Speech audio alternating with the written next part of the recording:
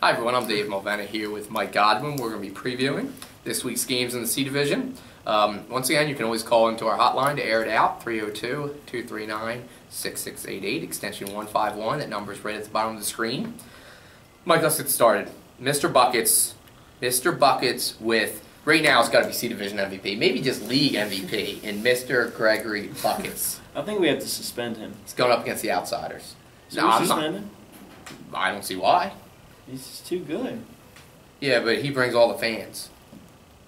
That's true. There's people lined up. Maybe we'll suspend him next time to see the legend. Well, yeah, you know that's already done. He's suspended if they meet the faculty of the playoffs. Him, Quana, the whole team suspended if they play us in the playoffs. I think we play them a second time, don't we? I think so. Every man over 6'3" suspended for them. Like Outsiders are 0-3 on the season. They don't have a bad team. I actually like their team. Right now, if they were playing the faculty, I'd pick the Outsiders. But they're not playing the faculty. They're playing Mr. Buckets. Yeah, Mr. Buckets has too much size for him. You think Sean Gambogi shows up this week? Who knows where has he even been? Oh, he was scared to play against me. He was? If he was at that game, he admitted it? Oh, well, he doesn't have to. He'll probably call in and do a little voiceover. I'm on to his tricks. But he was scared of me. Roy Quinn. He was right. We got to call him out, though. He was right. They did drop a lot of buckets on us. Well, I took it easy on Rory this week because the week before he came up gimping. Oh, no. So, we thought he was doubtful for the game. And you know, he should have hit shots. I'm going Mr. Buckets in this one. I agree with you.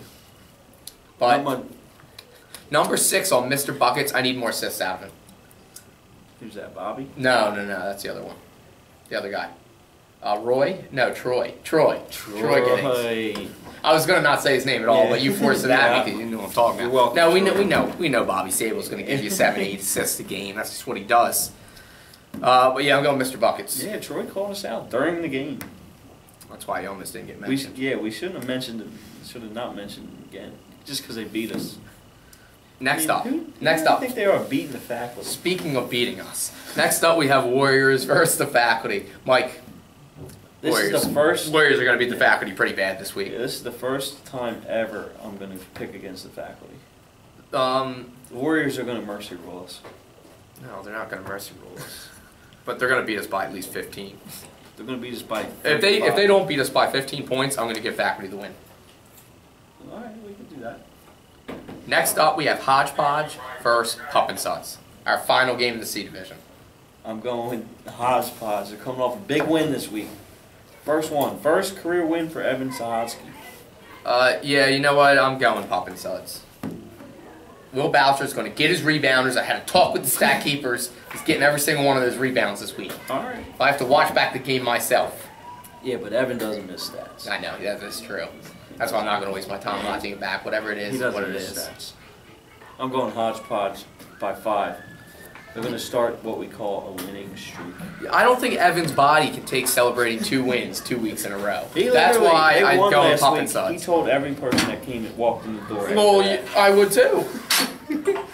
Pup and Suds by 5. All right. All right. That'll wrap up our C Division predictions this week. Once again, hotline number bottom of the screen. Call us. You can air it out anytime. All right.